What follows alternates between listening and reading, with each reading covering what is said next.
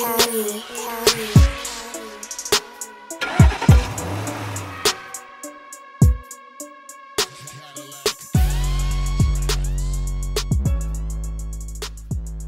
good? It's Cadillaktrackz. This is quick tip number 35. Today's quick tip is back to the basics, but like I said, we need to get everything involved. The quick tip today is about the envelopes on Fruity Loops, particularly the bass envelope. A lot of y'all are going to know this already, but for y'all who don't, shame on you. And this is something that you definitely need to know and you need to be applying toward your music. But that's why I'm going to share it today as a quick tip. It's about the envelopes. A lot of people know this, but I'm just going to pick an 808. I don't even know if y'all can hear this. Yeah, I can hear it. This is an 808, as you can see, and a lot of times what you can do is you can click right here on this button. It brings up the envelope. And what a lot of people do and what you can do and try to see if it helps you. When we play the 808, it just kind of rings and then it stops.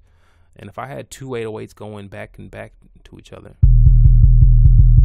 it is cutting them off, but at the same time, it also has the long tail, that there's a boom at the very end. So if there was a pause, like, it's gonna catch the long tail every time because this is the envelope right here. And a lot of time what you can do is you can bring your attack right here. This is the attack. You can bring the attack down, meaning that the sample is gonna start immediately when you push the key. And we can bring the hold up, meaning that it's gonna hold as long as we push the key. And then we can bring the decay, sustain, and the release down. So as you can see, the only thing that's really up is the hold. Everything else came down. So you turn down the attack and decay, sustain, release. And what you get is the square. And you might see a lot of people do this. And what we're doing is we're controlling the envelope of the sound. When I push a key, it has a quick attack. It comes in quickly. It holds as long as it can because I push the hold up. And then it stops suddenly because I have the decay, sustain, and release.